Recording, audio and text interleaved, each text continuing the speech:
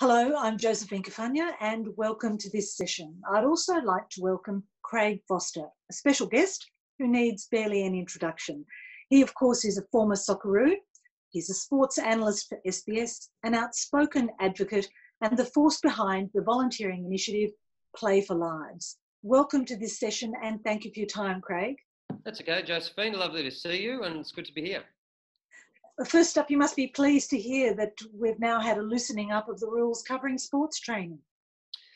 Yes, I'm pleased. I think the most important thing is that, the safety of the athletes, of the team members and of general society, and public health is by far the most important aspect. I think sport didn't start from that perspective. The commercial, economic forces on Australian sport and indeed global sport are so vast at the moment, particularly broadcasting agreements and others, that, for some of the professional sporting competitions, their very survival was predicated on getting back to play as soon as possible.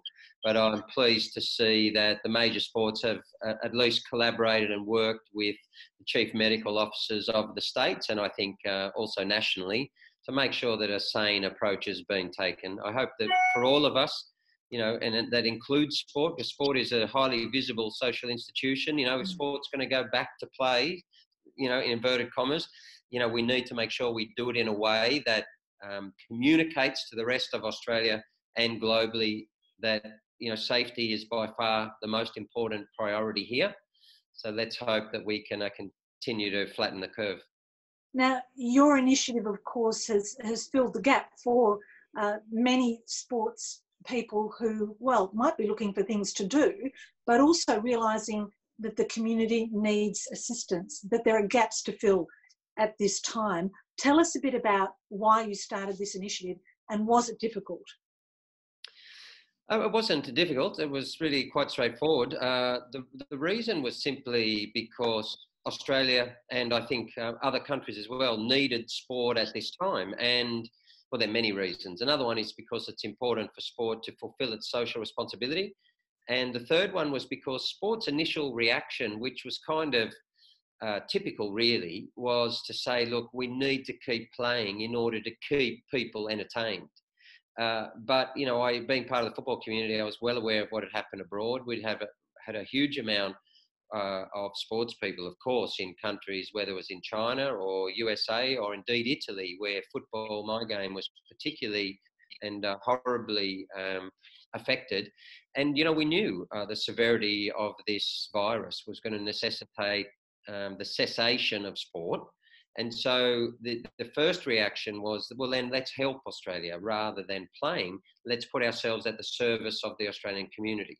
Then it became a question of how to do that. And that was about simply, some messaging, a bit of a platform to allow sport and charities to connect, which with every volunteering organisation around the country, of course, knows is really important. And then, getting sports active and just telling that story and encouraging sports people who are, highly compassionate, community-minded people, encourage them to get involved and giving them some tools and a way to do so.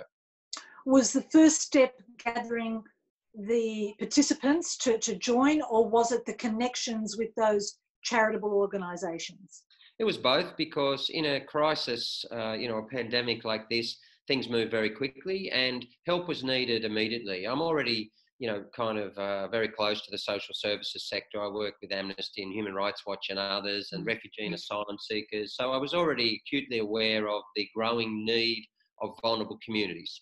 And I knew that was going to very rapidly expand. At the same time, some of those charities I could see were already losing some elderly Australians as the volunteer workforce. And they were starting to say, look, and when I started those discussions around, well, look, we're just about to stop sport.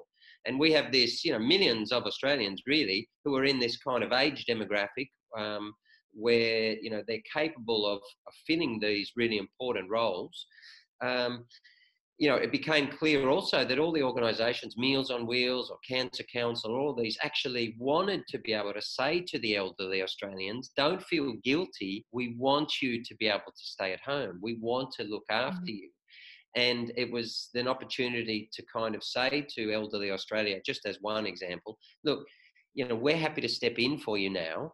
And you guys, please stay at home. We're doing it to help you. We want you guys to be safe. And as that kind of, that dynamic started to evolve, it became very clear that in actual fact, all of us were required to do something.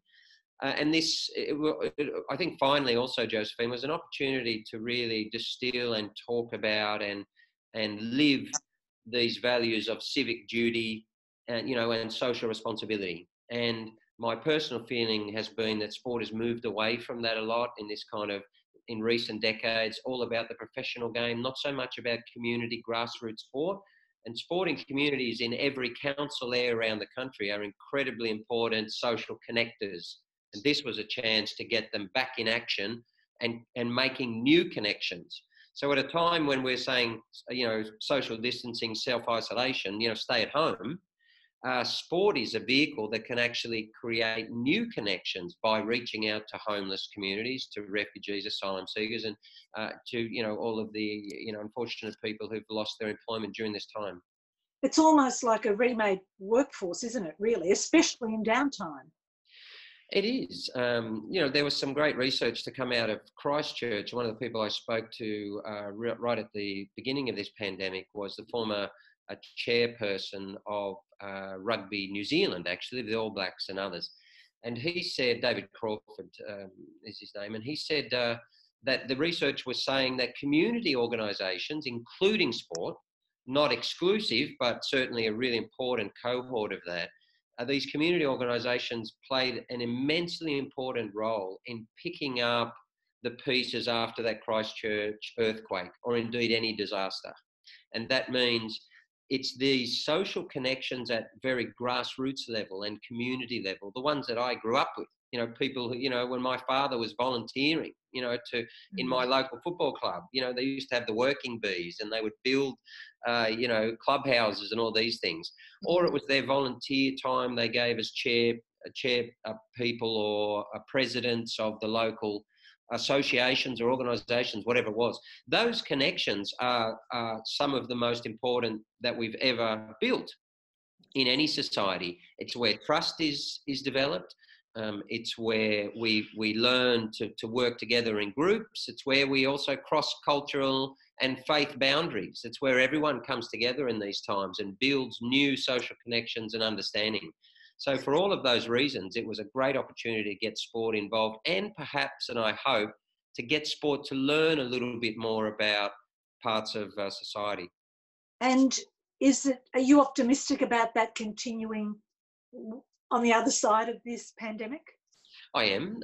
I think just on the very basis that, sport has been able to get a better understanding of parts of the community who already were vulnerable, and they can see actually what's occurring to them every day. And of course, these are people who NGOs and charity organisations around the country predominantly are already working with actively, and doing a fabulous job. But if sport gets a better understanding of that, then, Australia and the world can only be a better place. But equally, at the same time, we've been able to create some partnerships. Football Federation Australia with Red Cross is a really great example. That's kind of the first, set of meetings that I set up some months ago.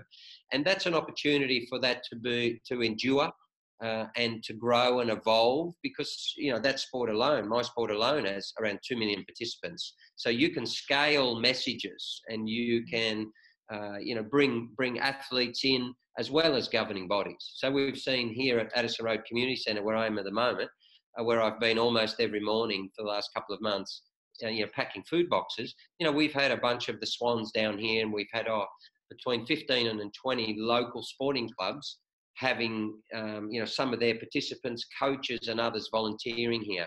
That can only be good. That sounds terrific. So specifically, how many volunteers have put their hand up from sporting clubs and stars, if you like, but also what are the sorts of things that they've said to you that they feel this may have changed their attitudes as well?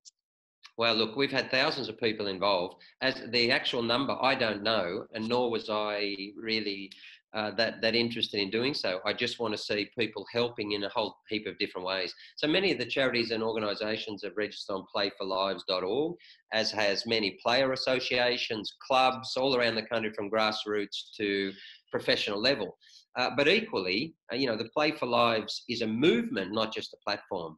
And we're encouraging sport to just help out wherever they can. And so we're seeing projects spring up all around the place to help women's refuges, to provide whatever it is that they need, both here in Sydney and Melbourne, for instance, with Variety, children's charity. Some of that support is digital, providing Zoom chats and all of these type of things. Mm.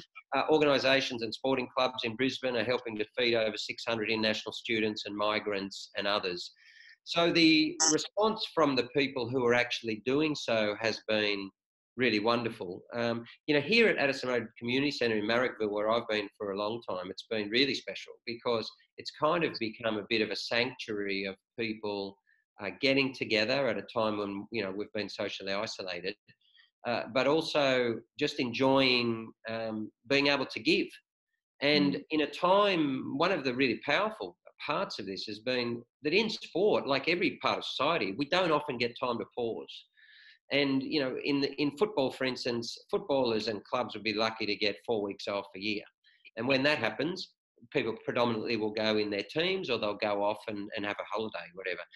Very rarely do they have an opportunity to spend a month or more just operating in a different sector of society and getting to meet or deliver food to people, from refugee, Hazara and Curran refugees, or, homeless people in a whole range of organisations around in the inner west here, or cancer patients and others.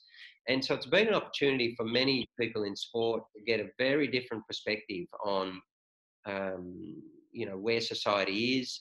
Many talk about this concept of gratitude, of course, and reflection, how fortunate they feel, but I'm hoping that it's about much more than that. It's not just enough to say, and this is what I say to them, that's great, that's the first step, is to say, look, all of these people need help, and I didn't really know they were there, and it's expanding. But, I didn't know that this was them, this many homeless. I'm so focused on my sport, and I have a really powerful social voice. I can influence people. So now you're getting to understand. And what I say to them is, yeah, that's wonderful. That's step one. Step two is, what are you going to do about it? So you can, so by volunteering, you can become much more aware of these social issues. So can you help out? There's many ways to help out. You might even start to raise your voice on these particular issues. And by so doing, you can bring sport, you can create a different movement in sport. And that is sport for society, sport and its social responsibility. And that's something I talk a lot about, is sport runs social programs. Let's say, for instance, sport runs a social program with the big issue around homelessness. That's wonderful, because you're providing visibility, and we all get asked to be ambassadors of everything, of course.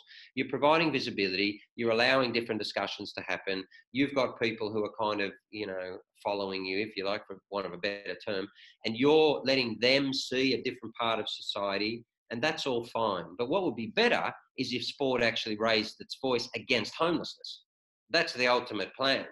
The ultimate goal is for sport as a major social institution to say, well, we feel strongly that we're, as part of society's fabric, we think that we need to speak up on these social inequities, and we can actually, make a substantive impact here. And that's where I'd like to see sport head. So in a sense, you've started a movement, but what you're saying is you want more than that. You want sport to pick up a different role on top of that, but to speak out and be, outspoken advocates like yourself. Now, is that too much to ask? Because as we know, professional sporting clubs don't like to get political. Well, I'm not talking about politics. I'm talking about human rights. Yeah. And that's exactly the question that often happens, right? So, what sport does is say, well, look, we're getting some government funding. So, we have some sensitivity here around, some of these issues. Well, why do you? We're just talking about human beings. So to me, it's all about reframing those discussions. Asylum seekers and refugees are a really great example. Every country has a specific policy around that.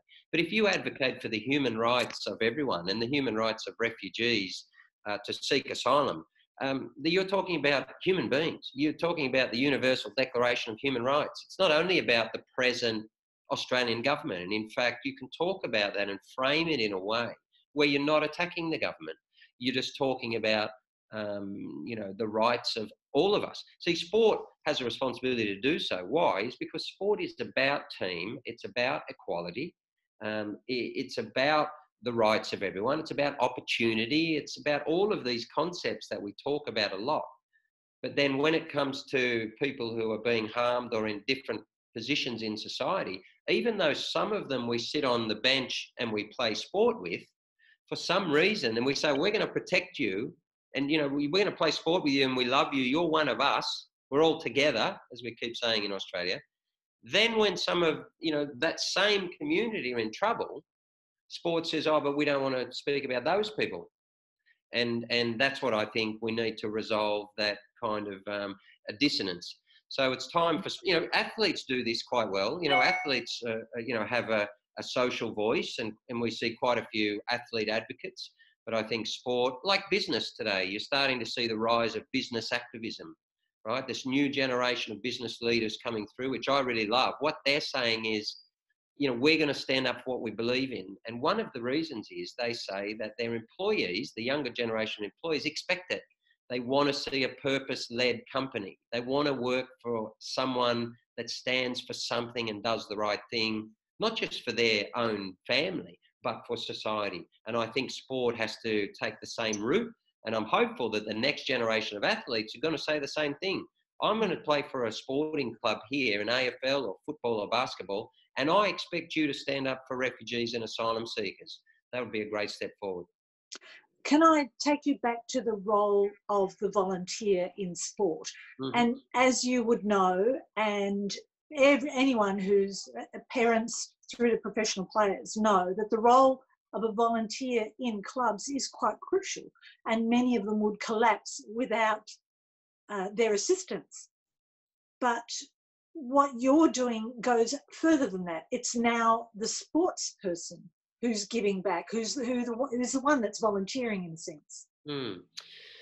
Yes, and so what sport typically does, what you saw a lot of the professional clubs do throughout this pandemic was really great, but it's kind of like the first step, So if we just talk professional for a moment. So professional sport says, well, look, we need a response to this like any employer or social institution that wants to help. So what they typically do is help their players and their staff, which of course is normal, and then they help their members.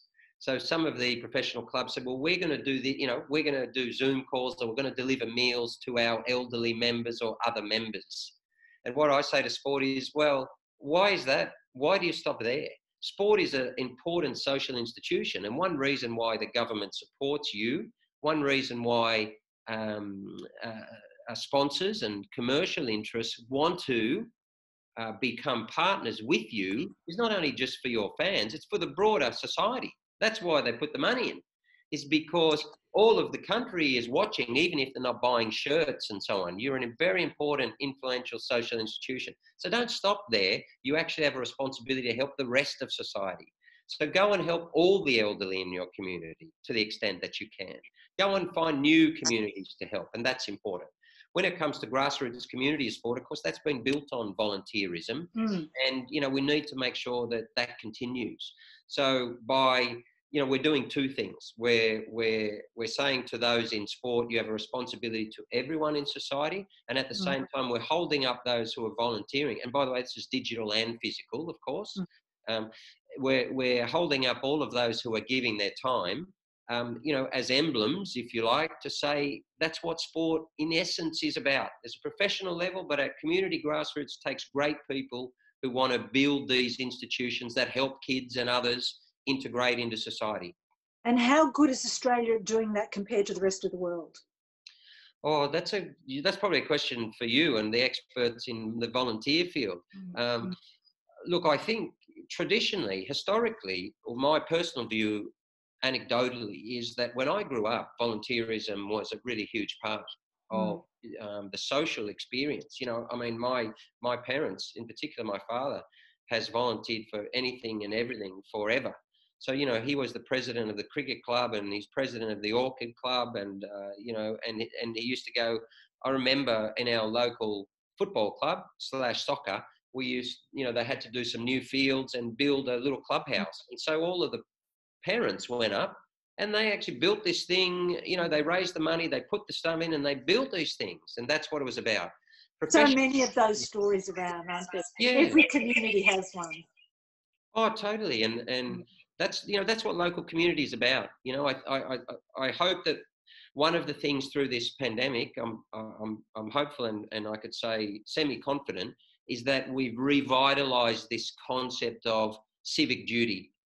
And that means that we all spend, well, maybe too much time. You know, a lot of people are reflecting on their life-work balance at the moment, which is another really good outcome.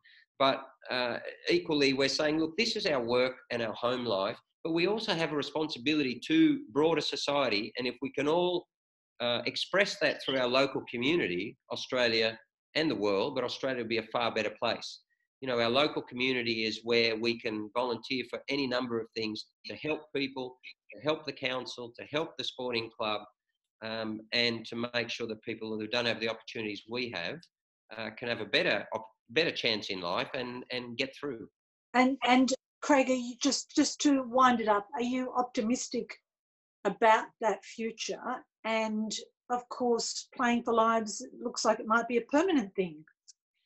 Yeah, let's see. Look, you know, I kind of didn't really set it up in that way. You know, it's just a loose coalition of sporting clubs and people around the country. You know, it started with a hashtag and it became playforlives.org, right? Which was just to connect the two and also to be able to measure the social impact by sport, which was really important for sport. To be after this, to be able to have a story to tell about how they helped and to be able to show that in a evidence-based way.